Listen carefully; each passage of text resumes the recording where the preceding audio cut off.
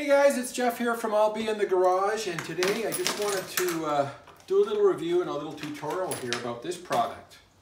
This is the Shopfox drill sharpener, and this is a product that's meant to work with a bench grinder. Okay, so here's the tool.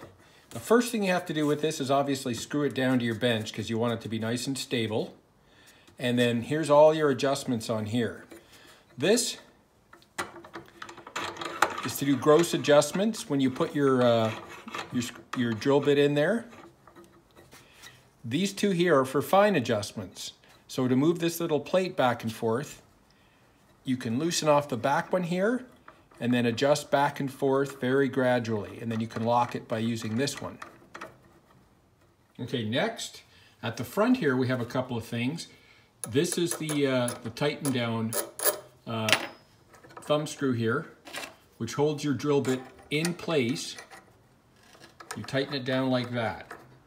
See how that squishes it in there. And then you look at the front here, I'll do a close-up. The idea of this is when you insert your drill bit in here, and you position it like this, it keeps it from rotating. So that's going to keep it from spinning when it goes up against the bench grinder.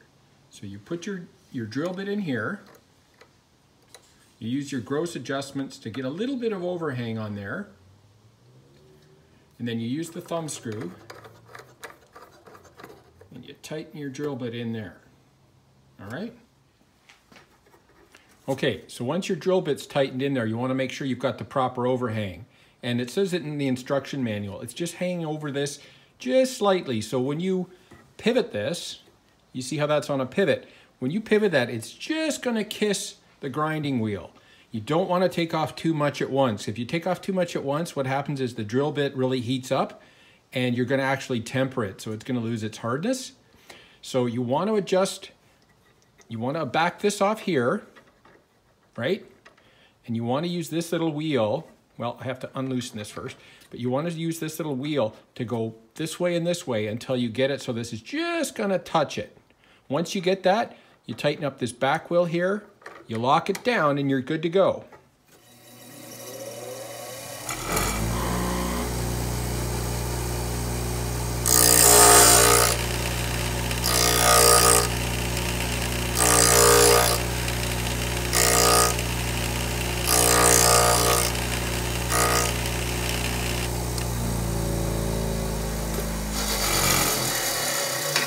Okay, that was actually pretty good. You know, of course, what I want to do is sharpen the other side. So I back this off, take the bit, flip it around, make sure it's butted up against this little plate here.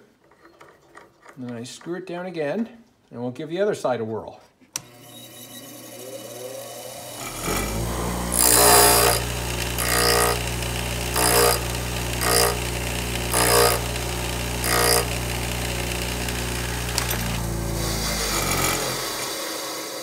Okay, that's pretty good. Now, if your drill bit isn't too mangled, that might be enough, just one little pass. But if you get a lot of roughness here, if your drill bit is really far gone, what you might want to do is move it up a little bit. And the way you do that is back off the hold down, back off this locking nut here, and move it up just a little bit. Not a lot, just a little bit. And then lock this back on, tighten her down, and do another pass. So let's do that again.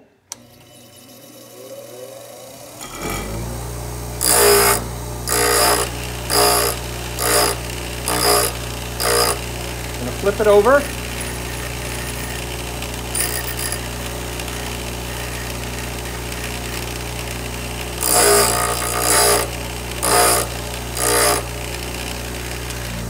right. Okay, that's actually not too bad. It might have a couple of little burrs on it, but I don't think that really matters. Once you start cutting, those just fall right off. One other thing I failed to mention earlier was you can set the angle by loosening up this little wing nut here and setting the angle in there if you want kind of a more pointed, aggressive bit, or if you want a flatter one if you're going through harder things like steel. So to sum up, I can recommend this product, the ShopFox Drill Sharpener. It's actually very good for the money, especially if you're a guy like me and you've got dozens and dozens of old dull drill bits sitting around, you can reuse them. That's it for today. So if you can hit the subscribe button and the like button, that would really help me out. And if you subscribe, I'm going to be presenting some really cool projects this year, including the restoration of this. This is my 1929 Graham page.